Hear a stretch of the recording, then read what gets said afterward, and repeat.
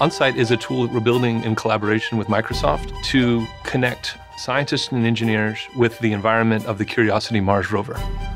Since we can't put our scientists yet physically on Mars, a technology like this allows us to investigate, well, what's possible if we can make them virtually present?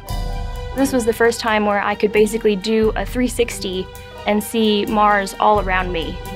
I love the fact that people, when they first encounter this project, have a feeling of, wow, I've lived to see this. Instead of looking at 2D images, they can now walk around and explore Mars in their office. It was part inspiring and part just like, wow, I can finally do this thing that I really want to do. I could see using this every single day. It is a different way of exploring. That's transformational. Our plan is to deploy OnSight to mission operations this summer and to be controlling rovers on Mars with this technology in July.